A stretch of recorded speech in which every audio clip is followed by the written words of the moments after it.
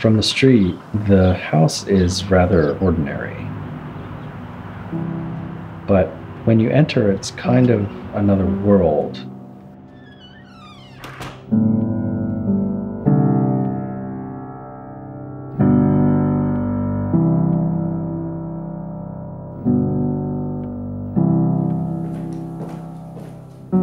The presence of the city fades.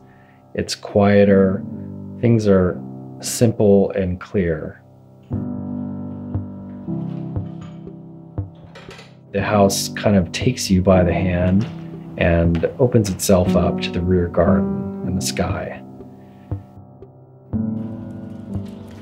You're always guided towards a view or a moment of light or a quality of material or a new atmosphere.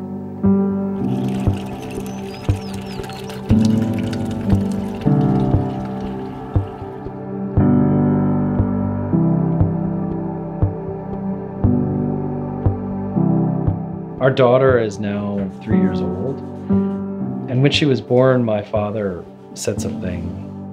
These years of her early childhood are going to be the most beautiful years of my life. So I think about how decades from now, she's going to have memories of this house, and it's a tremendous responsibility as an architect to have some role in shaping those memories and making them meaningful. Life in this house is kind of the first universe she will experience.